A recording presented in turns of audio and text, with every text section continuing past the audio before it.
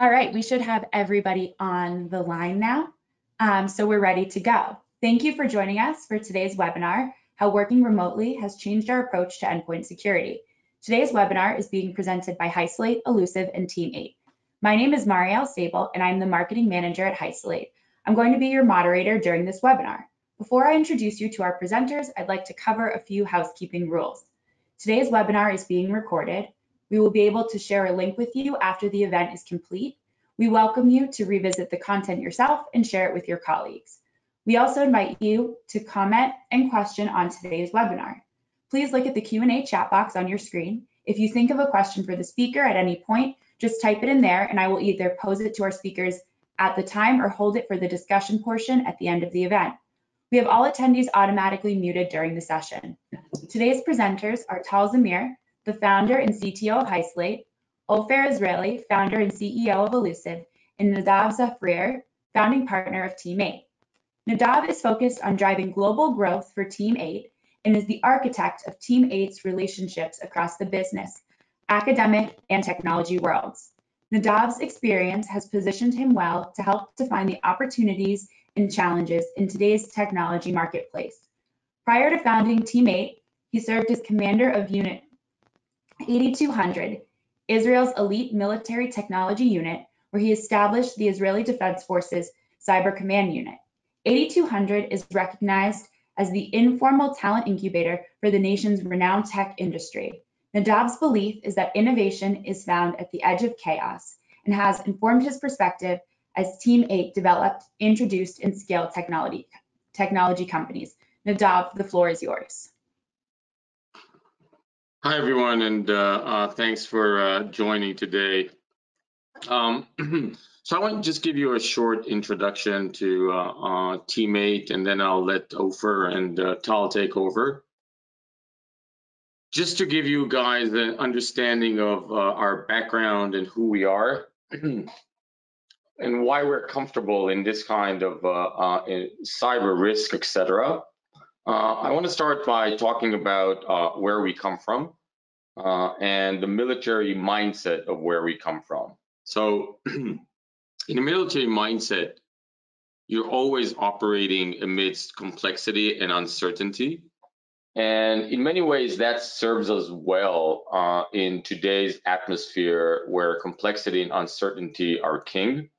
When you are in a military organization, you're always trying to understand what's coming, but you have very little control. And the complexity of the environment means that many moving parts in many different areas, many nodes in the network that you are a part of and that surrounds you, you have very little control of, which leads to an extreme uncertainty, a really fast pace of change in an adversarial environment with huge amounts of data. And in many ways, 8200, which is the Israeli version of the NSA, has learned over the last few decades out of necessity to deal with this concept of complexity and uncertainty. And what the attributes that we have in terms of being able to be adaptive, agile, failure tolerant, resilient, collaborative, and constantly rethink where we're going, we have been able to transfer from one environment to the other into what we do today at Team 8, at Hysolate, and at Illusive. At the Team 8 level, we see ourselves as company builders. We have created a platform, which I'll elaborate a little bit about, a village that surrounds it, and a disciplined process directed into doing two things. Number one, identifying big problems, then creating a process that de-risks the ideation around these problems, and then finally creating solutions that are fundamental to de-risk those problems and deal with the risk that they present enterprise around the world. And so in order to understand where these problems are coming from, And in order to identify them in a clear and crisp way, we have created a village around Team8 of literally hundreds of CISOs and CIOs from global 2000 companies to really understand where their pain point is, and identify these problems. And then we created a process that focuses on these problems in order to create a viable solution to these problems. I think in today's world where we live, where what we see right now during the COVID-19 crisis, this has become more relevant than ever. In many ways, if you zoom out to where we are right now, we are in the phase of starting to plan for the future, trying to understand what the future holds. What does that mean in terms of risk? What does that mean for digital trust and infrastructure? Because if you think about it, trust in our digital systems has never been more important than it is right now. I think we started this crisis with a phase of denial, sort of, what does this have to do with us? Why do we even have to deal with it? I think we then got into sort of a state of shock when we understood that, hey, tomorrow, the day after tomorrow, everybody's going home. We're going to move from an environment where tops 5% of our workforce is working remotely to almost 95% of our workforce working remotely, in some cases even more.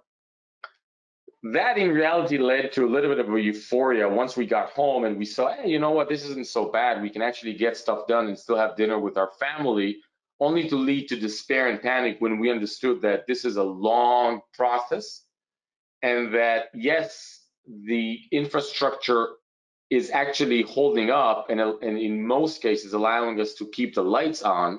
However, we haven't stress tested it. And so again, it introduces new risks that we weren't aware of. And I think where we are today is we're starting to understand that this is the time to start to imagine what the future will look like. What does it mean for our digital infrastructure? What does it mean for cyber risk?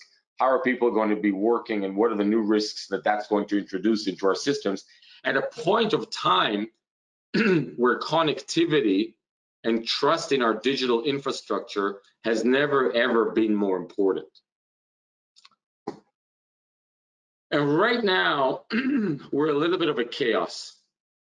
And that chaos is introduced to us in the fact that we're already opening up, but the numbers are still going up in many parts of the world. The economy is probably never, the real economy has probably never been in a more dire situation in our lifetime, yet the markets are at an all-time high. So what does all that mean and how do we find that Goldilocks place amidst this complexity, amidst this uncertainty, and what seems like chaos? One of the things that we advocate at Team8 and our companies is not to shy away from chaos, but actually embrace it, because at the edge of chaos, if you can identify that Goldilocks point, you can create the right balance. In security, what that means, the right balance between security and productivity, for example. Now, of course, it depends on what industry you're in. If you're Carnival Cruise, then you're in a state where you probably have a zero budget for next year's security program. Whereas if you're Zoom, you're probably in a pretty good state. You never imagined you'll be spending so much because business has never been any better. For most of you, you're probably somewhere in between. And one of the things that we think at Illusive, at Hysolate, and at Team8 that we should advocate is that security should be about understanding the business. So ultimately, we can create more confidence in our digital infrastructure so that our businesses can continue to thrive. Now, if you look at this chart, hyperconnectivity has been on the rise at almost exponential at an exponential phase somewhere around 2007, when things started to accelerate, so Steve Jobs came up with the iPhone, smartphone, the cloud became a real technology that can be used by almost everyone. Android came out, social networks started to boom, etc. And that led to the exponential curve in hyperconnectivity. And from the attacker's perspective, that created so many more opportunities for attackers. The green line of defense could not follow that. And that's the gap that we have created, that we have, unfortunately, we're dealing with right now in terms of trying to put more effort, more resources, more spend in order to protect our network. But in all honesty, there probably isn't a check large enough to solve the problems that we're dealing with. And COVID hasn't changed that. It's just accelerated that. And so the probability of attack is higher, the susceptibility to an attack is higher, but the room for error on decision makers and security practitioners is lower. Because we're already in many ways in what we call plan B, but not many of us have a plan C. From an attacker's perspective, what does that mean? So if crime is motive plus opportunity plus means, they have all gone up. From the defense perspective, we have much higher visibility problems, which I'll talk about. From the attacker's perspective, opportunistic systematic phishing is at an all-time high. The attackers are working 24/7 to take advantage of this situation.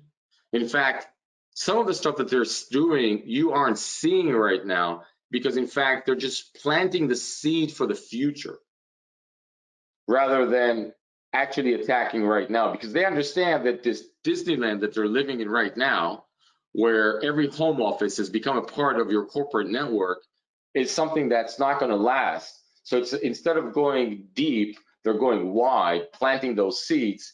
And then finally, malicious insiders, for many reasons, are on the rise, and Ofer will elaborate on what we think that means. And so, if to sum up this point, a couple of really fundamental changes in this in-between phase that we're in right now. The working from home is changing everything. My personal opinion is that we're not going to stay 95%, but I also don't think we're going back to where we were. So we need to reimagine what work means and how people are going to be operating in this new hybrid model of the future. Malicious insiders of many colors and many shades are out there. Some are just disgruntled employees, some are afraid to lose their jobs, some are just useful idiots that are collaborating without even knowing that they're collaborating from somebody from the outside, etc. But that's also on the rise. Attackers have many more opportunities, and the question, of course, is what do we do about it from many perspectives? Again, this is a great time to be an attacker. Many more opportunities at a lower risk. The noise, for example, in your security operations center has never been higher. It's almost deafening. One example that I can give you is that traditional artificial intelligence that's been thrown in the last couple of years is less relevant than it was before, because a lot of what this AI does is it creates a normal or a baseline and tries to track anomalies. But in the current situation, what's normal is not even known. Nothing is normal right now.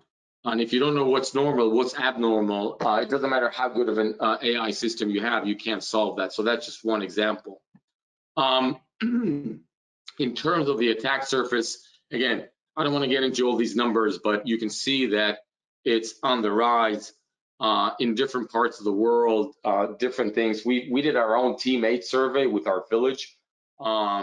You can see that 35% of the companies, for example, are reporting a faster move to the cloud, etc. You can see that 80% are seeing more attacks, but 90% of those attacks are the same known attacks with a different flavor or with a shorter time in between. I'll skip this one.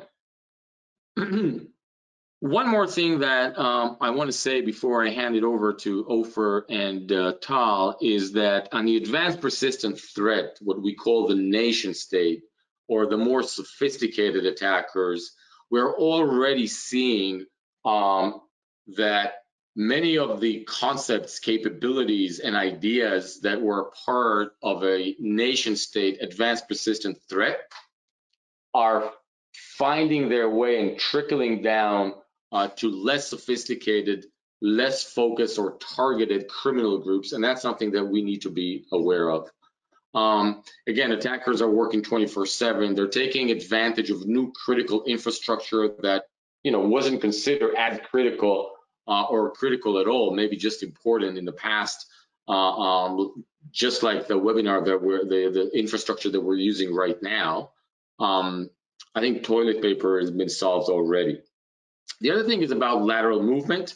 The fact that many of you had to relax some of your guidelines with regards to who can do what from where is creating a direct line and creating less lateral movements needed in order to get to some of the crown jewels. So the number of hops required may be decreasing, creating a much higher need to make sure that we clean up everything so that we don't actually give the attackers, once they land on an endpoint, which could be in home office right now, the keys to the kingdom. I think phishing is obvious. I think the point here is actually, just more and more education to more and more employees so that the level of awareness is higher.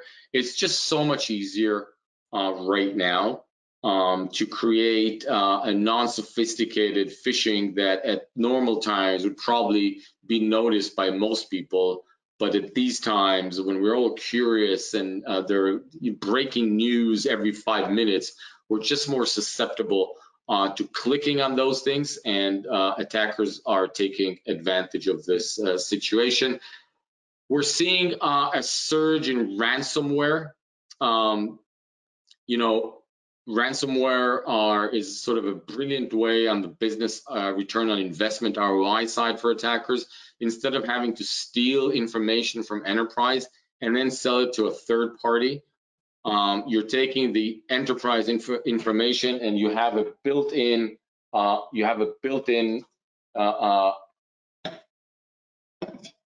buyer for your information as you're doing it.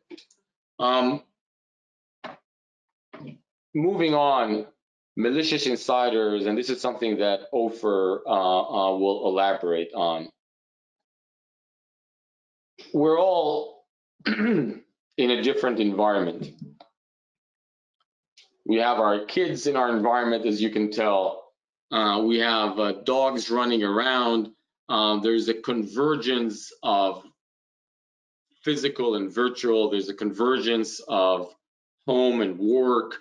That creates a different psychological, I would say, contract between employee and employer. And if you look at the charts, we've seen in research from the past that this leads to a heightening or a raise in what we see in insider threat, and that's another thing that you all should be aware of. From a bigger picture, and then I'll stop my presentation here. What we tell the CISOs in our village is, look, these are hard times. Here's a couple of things that you should be thinking about. One is it's very easy for anybody at any position to get caught in the weeds of what's going on, and I recommend to all of you, on a personal side, on a business side, on a leadership side, zoom out every once in a while and try to understand what the big picture looks like.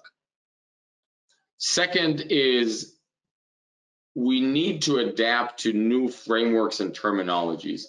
I mean, if you haven't within your team started to use new language and jargon to operate amidst this crisis, then something is wrong. If your schedule is the same just on Zoom, then I believe you're not doing the right thing. And then lastly, you must take care of yourself amidst this craziness, because if you are spending 15 or 18 hours on Zoom every day, you're not going to make it through this crisis. That's not good for you. It's not good for your family. It's not good for your people or your colleagues, and ultimately bad for your for the output in your enterprise. So I hope that was helpful as setting the ground, and I'll let you guys take it from here. Great. Thank you so much for joining us today, Nadav, and for your insightful presentation. We're now going to pass the mic over to Tal Zamir from Hysolate and Ofer Israeli from Illusive, who will dive deeper into the endpoint and network security in a remote environment. First, we're going to hear from Tal. Tal is a 20-year software industry leader with a track record of solving urgent business challenges by reimagining how technology works. Before founding Hysolate, Tal incubated next-gen end-user computing products at VMware. Earlier, he was on the leadership team at Winova, a desktop virtualization startup acquired by VMware. Tal began his career in an elite IDF technology unit, leading mission-critical cybersecurity projects that won the Israeli Defense Award. Tal, the floor is yours. Thanks, Mariel, and thanks, Nadav, for the intro and the context. So I want to just first relate to what Nadav said about remote work being the new norm. Definitely agree, and I think we'll see that this is beyond just working from home. You know, even when things get back to normal, even if some companies do not, work from home as a norm, they will still have a very large number of employees outside the perimeter, working remotely, using unmanaged devices. And this is not just your employees working from home. Those are remote mobile workers, road warriors, and all of the contractors and vendors and partners and consultants, your temp workers and seasonal workers, branch workers and franchises. All of those have the same kind of problem and challenge that we've seen now with the COVID-19 situation, but this will just become a more severe problem, widespread problem. Just a stat that was published yesterday, by the way, more than 50% of new work from home employees are using their own personal computers for business use, but the majority of them have not got any training on how to use those devices securely. So it's a widespread problem about all types of users, both employees and external users, and many of them will be using all kinds of unmanaged devices. So I want to share with you just a few of the insights we've gathered over the last months during this crisis from our customers, and the challenges and pitfalls they ran into as they tried to mitigate the situation. And this basically falls into three main buckets of challenges that they had. The first one is user productivity challenges, and I'm going to go into examples in a second. Second one is security challenges, following what Nadav described. And third is IT costs and manageability, which is a big nightmare for many companies out there. I'm just going to give you a few examples, just to make sure that if you're looking at this problem now and planning for the future, that you have in your checklist kind of the things to look at and others, the traps that others have fallen into. So on the user productivity challenge front, there's things like, what do you do when everybody connects simultaneously at the same time to your infrastructure? The Monday morning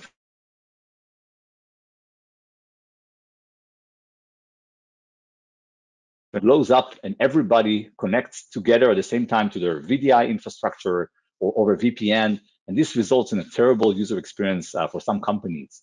And even if you have perfect infrastructure, if the user's home network is loaded because someone is using Netflix and hogging the network, then those kind of solutions, specifically VDI, that are very sensitive to networking, they would just not let the user have a proper user experience and responsiveness.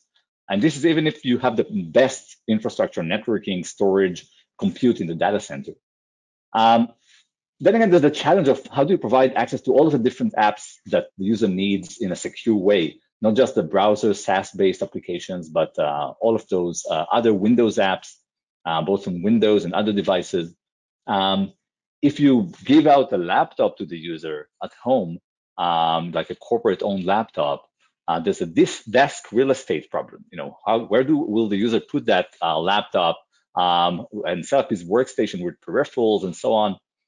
And finally, under this productivity challenge, there's a lot of privacy concerns that users have expressed to their companies. What is those agents and applications you installed on my machine actually doing? And are you kind of collecting data about my personal life? And that's another challenge. So that's kind of under the user challenges that the companies are seeing out there. But there's also a lot of security challenges. Just to continue what Nadav started mentioning, an unmanaged device that the user might be using to access your network goes without saying, there's a high likelihood it's not just bring your own device, it's bring your own malware. You got off-the-shelf malware on that device that might be ransomware or data exfiltration or credential theft. It could be something that could propagate within your network if you let it connect over VPN.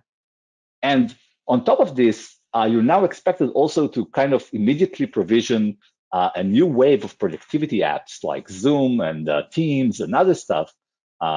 Just as an anecdote, Google prohibited the use of Zoom on laptops, but what can you do about it if you actually need to conduct business over Zoom? So that is another security challenge of supporting those new apps, allowing them to connect over split tunneling, directly from the user's device with no controls. And of course, the human element of an insider kind of threat, which has lots of motivation, and no one is watching over his shoulder to see what they're doing. And it's not just malicious intent, it could be just your family member using your laptop for other purposes while your corporate data is sitting there and by mistake could be compromised. From the IT perspective and IT challenges, of course, this is a huge, complex project in many cases to deploy whatever solution you deploy for work from home, whether it's VDI, VPN, or just managing the user's devices, any kind of devices they throw at you. It's the deployment, it's the support element of it. When you have so many agents that you might need on the device and they might be invasive and you might not be able even to install them, how can you tackle that? The scalability issue of setting up the infrastructure to support this in a cost-effective manner is another kind of IT challenge there. So with that set of challenges, the productivity, user challenges, security, and IT, there's a lot of debate going on, and in the conversations we had about which approach is the best. And a few examples of debates and dilemmas that customers have are, do I go with a corporate-owned laptop approach, or do I go with a BYOD approach and let people use their unmanaged devices?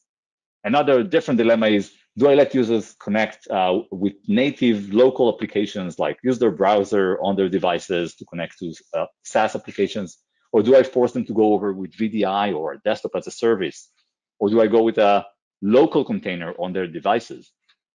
Another dilemma is, do I go with a classic VPN approach, or do I now migrate to zero trust kind of approach? So with that kind of perspective into place, I want to just finish my few insights here with my 2 cents and guidelines on what is the right approach in some cases. Of course, there's no single right answer, and you should definitely match the solution to the needs of your users. And there's probably a healthy mix of solutions to meet different types of needs. But kind of as a golden rule guideline, I would say, if you have less sensitive web apps, your attendance reporting web app, or anything of least security app, this can be accessed just directly over the web with any device, and this is kind of the right solution for those least sensitive apps. On the other extreme, if you have all those legacy apps, the one-offs that are line of business apps that you need to have in your data center, they might be touching super sensitive data, and they might need connectivity to all kinds of legacy systems. These, of course, are best served over something like VDI, especially if they need to be in proximity to their data.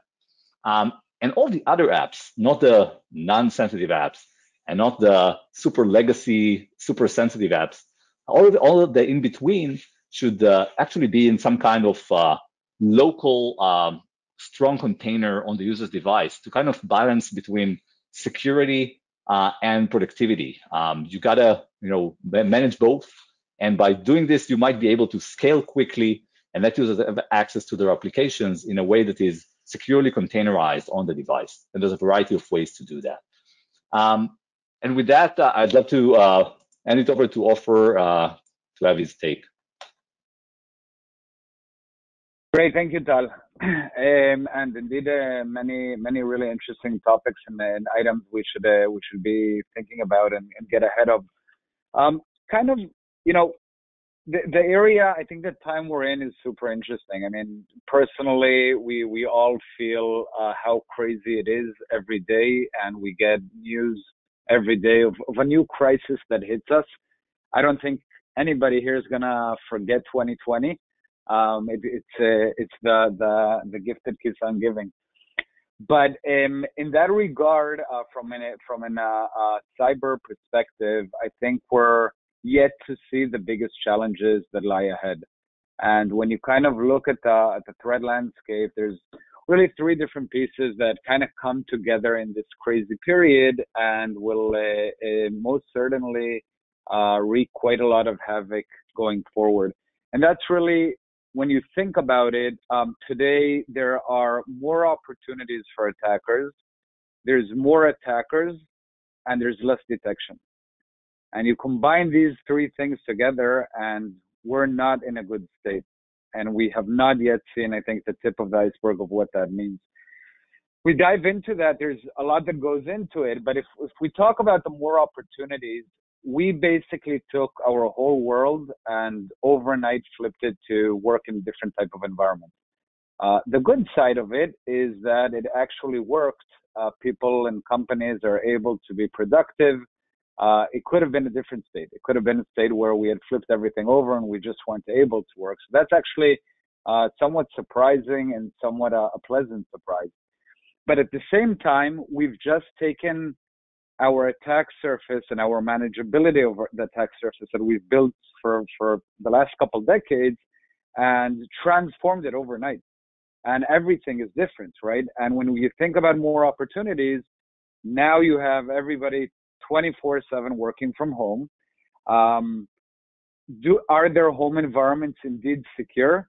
Do we know that all of our employees and users are updating to the latest version of the firmware on their home router and not using default passwords to access their smart TV and whatever the case may be? Probably not, right? So it's a lot easier to get into this extension of the network. We have people, their families are home. Their families very well may be using their work computers, or they themselves are using their personal devices. And obviously that now we have our business application living together with the latest version of the coolest game that your child may be using. Is that game safe? What does that mean? That obviously introduces additional risk. And finally, we've all needed to adapt to work in a different kind of way. And that adaptation is driving cloud usage. It's driving productivity tool usage, all kinds of things in that regard, many of which is a great thing. And it's a good thing that's happening. And it's a good thing that it's expediting it.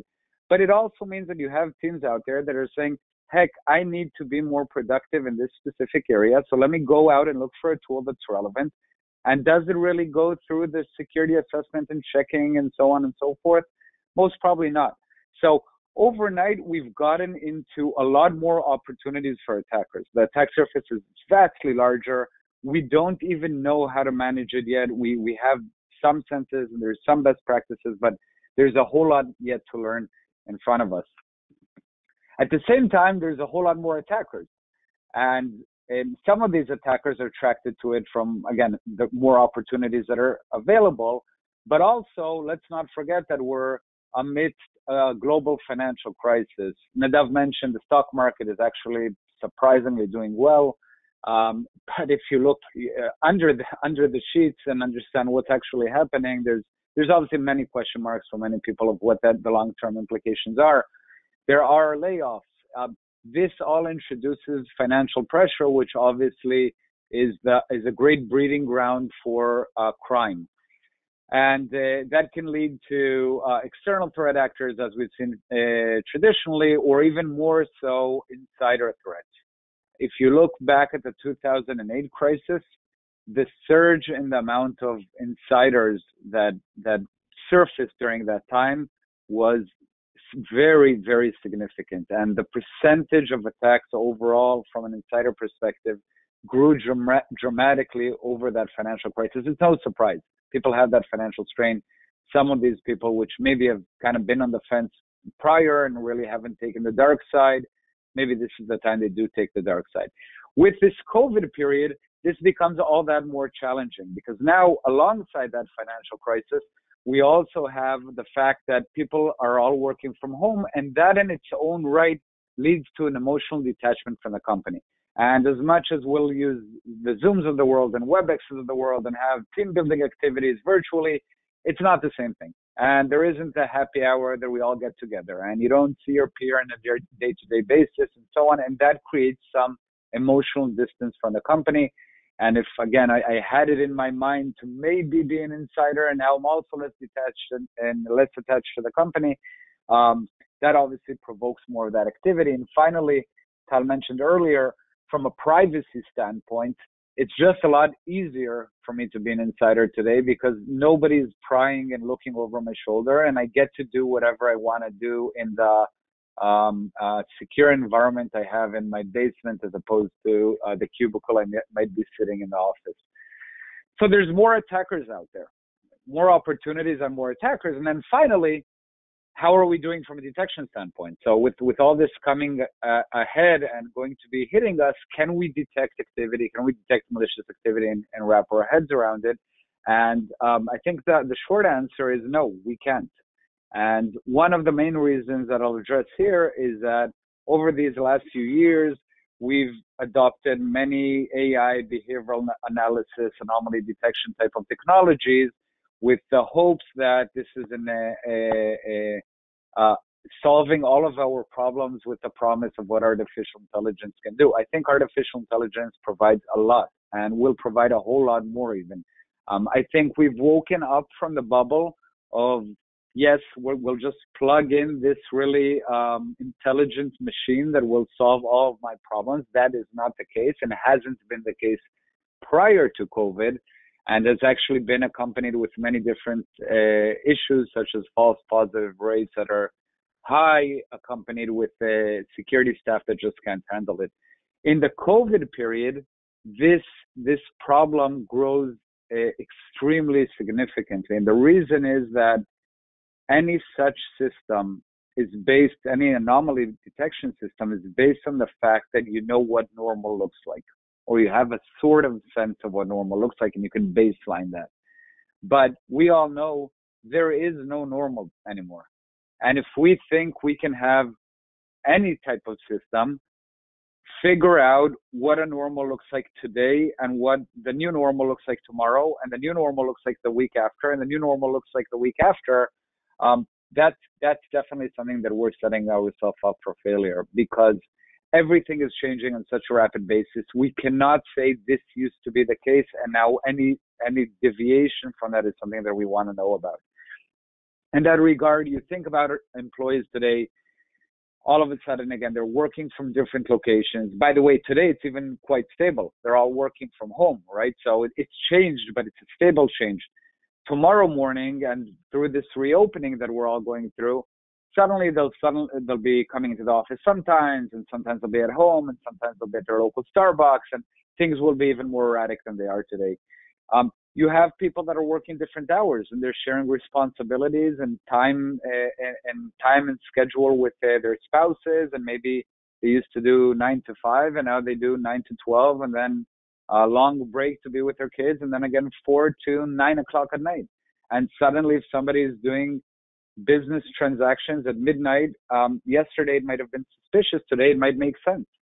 And when we think about detection based off of a known good, that is a problem, and that is a problem we need to address. So I do believe that we have a substantial substantial challenge in front of us with, again, more opportunities, more attackers, less means of detection. We do need to get ahead of this. We do need to be thoughtful in how we adapt technologies that will actually be able to work in this type of environment, in this type of erratic environment, and technologies that we know we can stand up, roll up, operate very easily, given we have so much more on our shoulders and given the fact that we'll need to make changes all of the time for the foreseeable future. So not easy, but I'm hopeful that we can all get there, but we do need to be thoughtful about it and figure out our way to get there. And with that, thank you for giving me the opportunity to share my kind of notes and passing it back to you, Mario. Great. Thank you so much, Tal and Ofer, for sharing some insights with us. We have a few questions that we'd like to ask you both. For our audience members, please use the chat feature to ask any questions you might have. First, we talk a lot right now about good hygiene, washing hands regularly, wiping things down, etc. What actions can both individual employees and companies take to maintain healthy cyber hygiene, especially when everyone is working remotely? Ofer, I could take this one. Definitely, now that everybody might be using their home machines, unmanaged machines to connect to the office, whether it's VPN or VDI, or just using a SaaS app, from their browser, just to make it very, very practical. I think the least, everybody should do, like the basic hygiene you're talking about, Mariel, is to make sure that users have basic security controls in place. Things like asking them and putting up a written policy that you should be using an up-to-date operating system. Some of them would not know how to do that, right? But many of them will, and you can instruct them in a simple way now with Windows 10 and other operating systems. Turn on Windows updates, turn on full disk encryption, turn on, make sure you have Windows Defender turned on like a basic best practice. Make sure you have some password to your machine. You can use Windows Hello and passwordless login, which is great. Make sure you have user access control on so that you're not running as admin all the time. And if you can, containerize your corporate data as it's being accessed on the machine with some kind of local container. And if you have no other option, go with just a written policy to recommend that. But if you can enforce this with some kind of solution, it could be a mobile device management solution, MDM, or something like that, Intune or other solutions, that would put you in a better starting place and kind of something that I think everybody should do as a basic. I don't know, Ofer, if you have anything to add on that. One specific thing that we're seeing quite a lot worldwide is issues around credential management. This is a known problem for many years, but it hasn't got all that much better. So in that regard, I would say we definitely want to invest in figuring out from our identity programs, how are we managing accessibility? How are we managing our credential rollovers? How are we managing the fact that people are not reusing passwords across a myriad of applications and such? This tends to be the simplest way for attackers to get a foothold into the network and move around the network.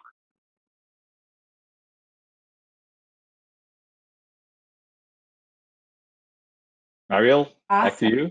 Yeah.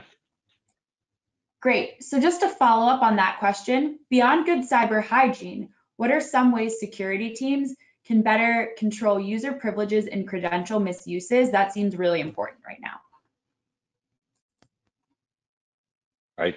Ofer, you want to go first? Sure.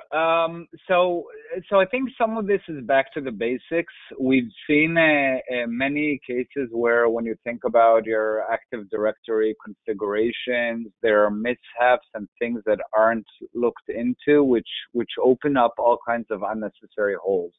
A classic example that we see everywhere is a profound number of shadow administrators, and you may lock down your domain admins and monitor them and everything and make sure that they're all good and set. And maybe you even have a PAM program that will handle privileged accounts.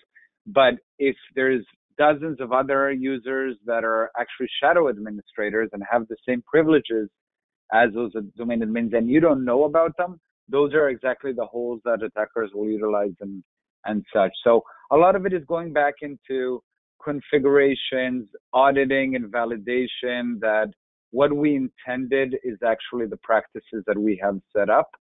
A lot of it will go through fixing fundamental issues of people storing passwords in all kinds of places. So it's kind of back to the basics in that regard. I think that there's, with not a very substantial amount of effort, and there are different tools and products and means to assist you with that, I think we can get a very long way. So a small investment can fix a lot of our most fundamental problems. And if I can add, another piece of advice, things like zero trust and conditional access, for example, with Azure AD, which is very popular these days, kind of making sure that when employees access enterprise web applications, for example, they have kind of a zero trust broker, making sure they're accessing it from a safe device, and using, if possible, SSO to make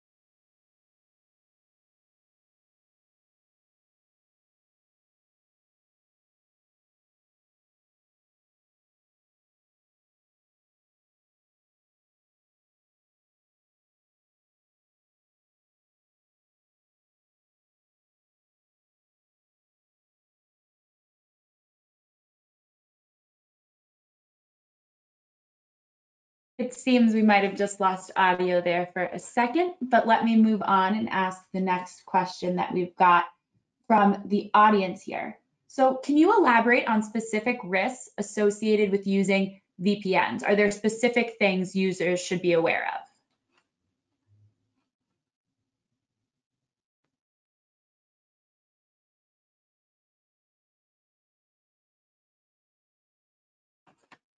Oh, Tal, it seems like you might still be having some audio issues there. Ofer, do you want to take this question? Yeah, so Tal and I have been struggling with a similar thing. I also lost the question, but now I'm back. So could you repeat it? Can you elaborate on specific risks associated with using VPNs? Are there things that users should be aware of? Yeah, sure. Well, VPN, I think, first of all, the subject of the day has been split tunneling, right? Should you enable it? Should you not enable it? How to enable it? What applications and so on and so forth. Obviously, many of the companies needed to upgrade their infrastructure and allow for broader bandwidth to support what is needed. But in the midst of that, I think a lot of out-of-band things had to be done in order to continue to let the business keep running. So from that perspective, what I think we ought to do is just figure out very clearly when anything we do utilize those out-of-band means, like split tunneling, be very thoughtful in terms of what applications we actually do trust and don't trust, and how do we enhance monitoring on the endpoints and such themselves to validate that if something has gone wrong, we can detect that. So if we're going to compensate more on the front end of the security, that needs to be balanced. That needs to be balanced now with something in terms of anticipating more breaches to be had and a better means to detect that activity. And I see Tal nodding his head, so I think he has audio. Well, kinda. You can probably hear us, but we can't hear you yet.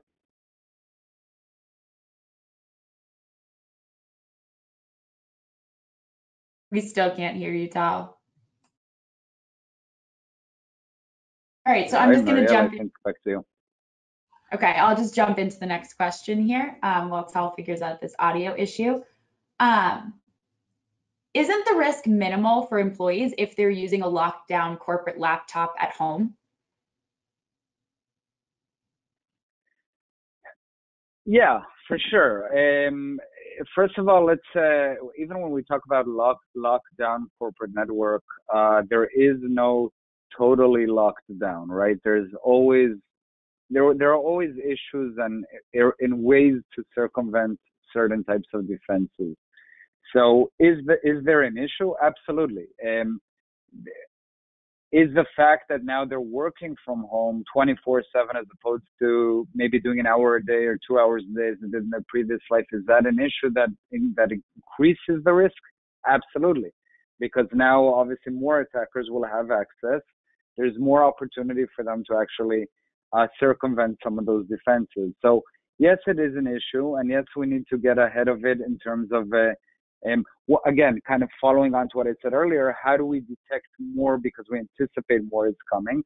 Plus, maybe take on some more innovative types of approaches, such as what Hysolate, the way I find always very interesting, the way that it's kind of split between, even if we have a corporate environment, we're still going to be doing things that are outside of the corporate world. How can we carve those out and do them on the side without infecting the actual corporate network?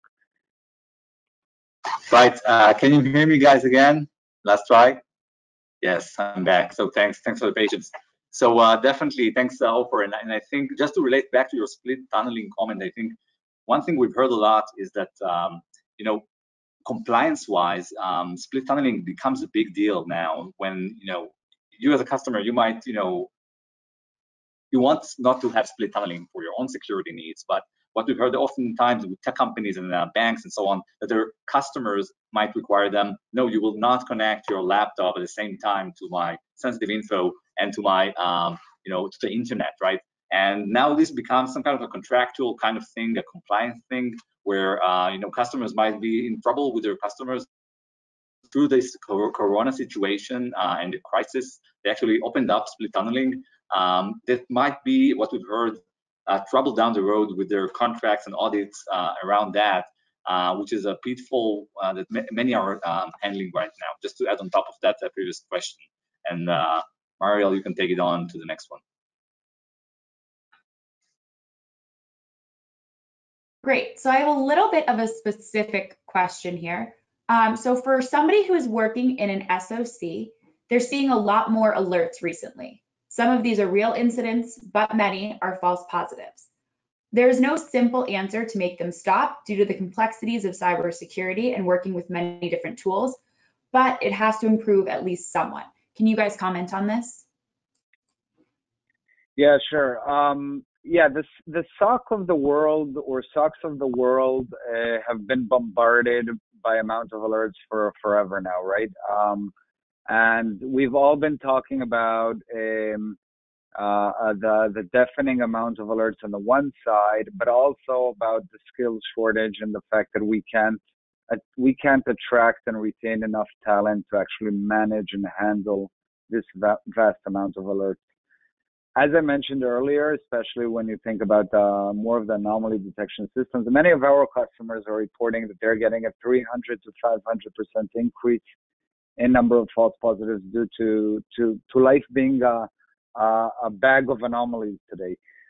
So that is absolutely a critical thing to fix for. And talking to many CISOs out there, I tend to hear many times that people are beaten down by this problem and have kind of accepted this as a reality, that there are a vast amount of alerts and we can't get to all of these alerts.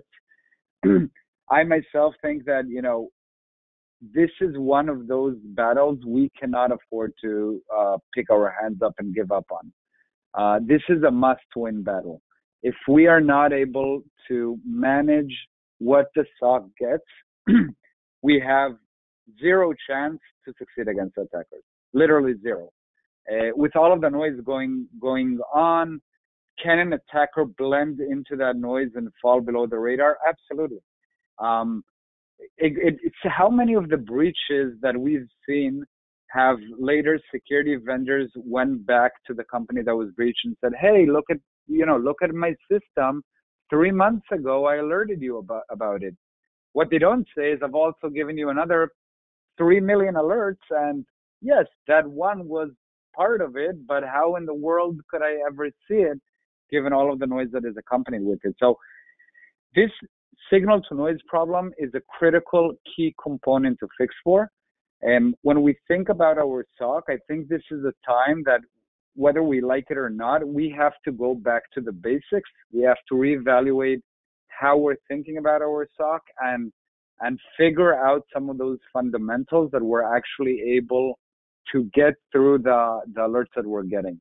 A SOC is not it should not be looked at as an alert producing machine, and the more the merrier. We need to have less, and we need to have them of high quality.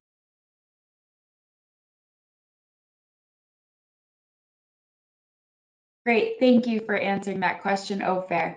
So that's all of the time that we have for today. Thank you to everyone who joined us for today's webinar, and thank you to Tal, Ofer, and Nadav for sharing your insights and expertise. If you have any additional questions or would like to connect directly with us at Hysolate or with anybody at Illusive, you can either reach out directly to me, Marielle Sable, at marielle@hysolate.com, or Jason Silberman with Illusive at jsilberman@illusivenetworks.com, and we'll put you in touch with the appropriate person. Thank you for your time and have a wonderful rest of your day. Goodbye.